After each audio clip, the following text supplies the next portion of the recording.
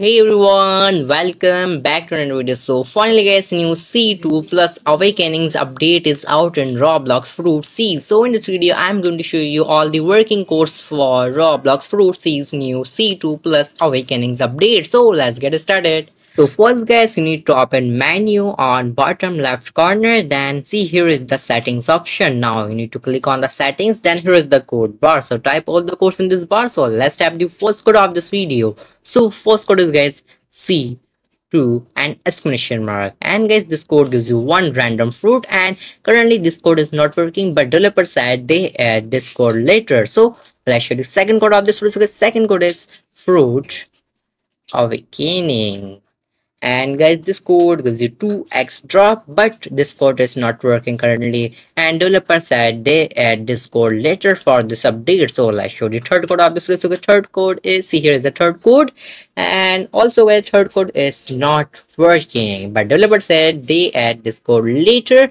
and maybe all these codes working later. And here is the fourth code. So fourth code is not confirmed, developer add or not, this code is not confirmed. So here is the fourth code. Fourth code is reroll and exclamation mark, and currently this code also invalid. So only these codes added for this update. So that's it for today's video. Thanks for watching. Bye bye guys.